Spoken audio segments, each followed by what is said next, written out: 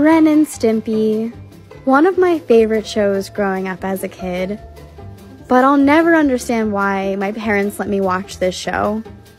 First of all, there were so many butts. And I don't even want to get started about the excessive grossness.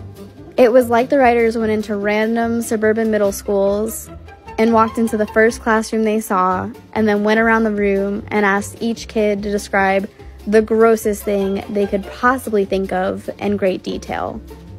And then they decided to animate it. And I'm thankful for that. And I also love their obscure side characters like Powdered Toast Man.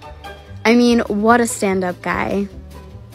And even though the show is undeniably weird, it's still one of my favorites. And I think it's safe to say that every 90s kid has a special spot in their heart for